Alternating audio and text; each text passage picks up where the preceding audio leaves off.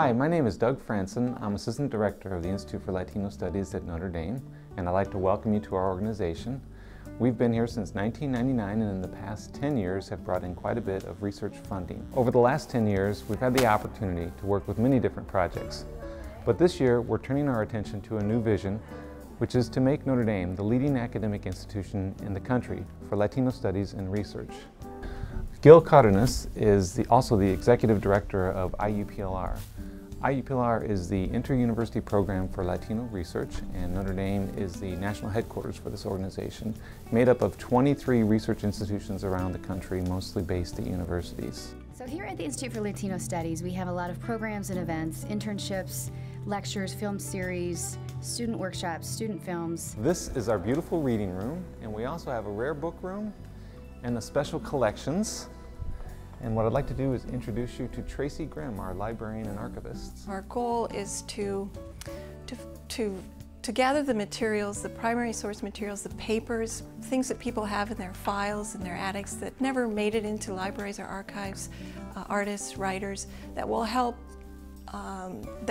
scholars and students understand and get a window into the Latino experience in the United States. Here in the Julian Samora Library, we have Notre Dame students and students from other colleges that come to use our collections, and these students are working with the papers of artist Paul Sierra, who's from Chicago, and we're very fortunate, he donated some of his artwork along with his papers.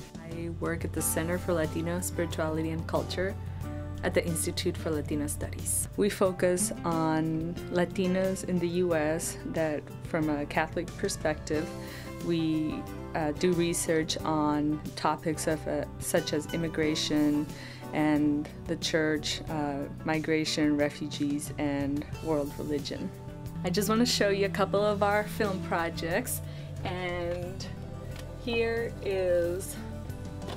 we have Strangers No Longer, One Border, One Body, and our most popular, most endearing is Dying to Live, A Migrant's Journey. Over the years, we've done research projects in different areas, and we've realized the importance of focusing on Latino health, and obesity is certainly a huge problem for the Latino community. The Institute for Latino Studies is the headquarters of the IUPLRs. We help to coordinate all the 22 centers across the United States to collaborate, and I think that that's the main synergy between the Institute and IUPLR.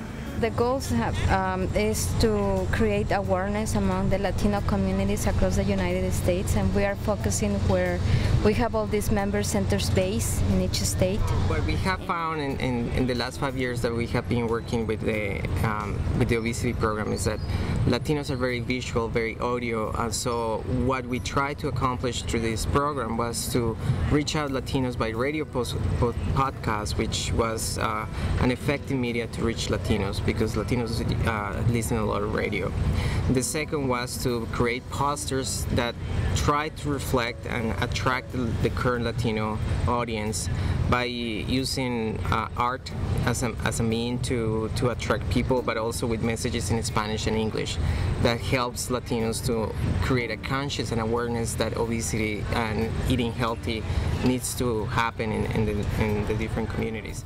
Our mission also includes sharing an appreciation for the Latino experience in the United States. And through our academic programs, we feel it's important that all students have access to Latino studies courses so they can better understand the world in which they will soon lead. Here in Notre Dame there is a great library, there is a great group of professionals, and there is a fantastic statistic team working in all these things, and also because we are very close to Chicago, that, like everybody knows, Illinois is one of the most important Latino communities in the USA. We're very proud of our accomplishments in our research over the years. In fact, we're known nationally for the policy relevant research that we do, especially in the Chicago area. We have internships for our students in the Chicago area as well as in Los Angeles and in Washington, D.C. Because of the university's long history of helping immigrants, we're very proud to be part of the University of Notre Dame. I want to thank you for visiting the Institute and hope to see you again soon.